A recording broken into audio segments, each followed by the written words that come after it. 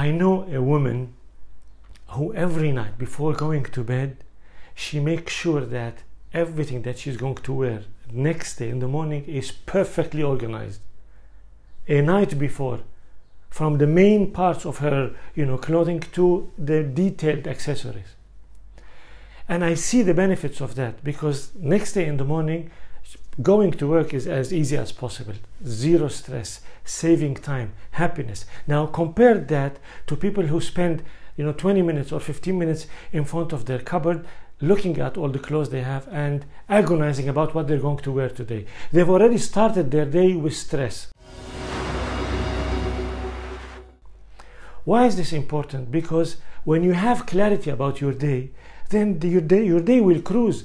And even if you have surprises, crises, the things that uncontrollable things that happen, at least you have a baseline to go back to, right? And that's what you have already planned.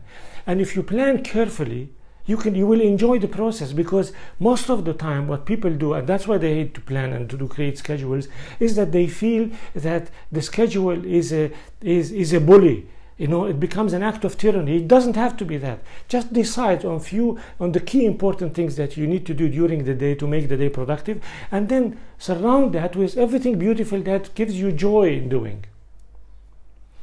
Train yourself to have a schedule and be smart about how you do that. It will not just give you a happy day, it will give you a happy life. Because what's a life? A life is a summation of days.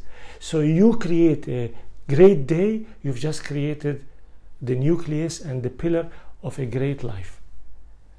Learn the habit, develop a plan, stay flexible, and do it the way that will make your day great.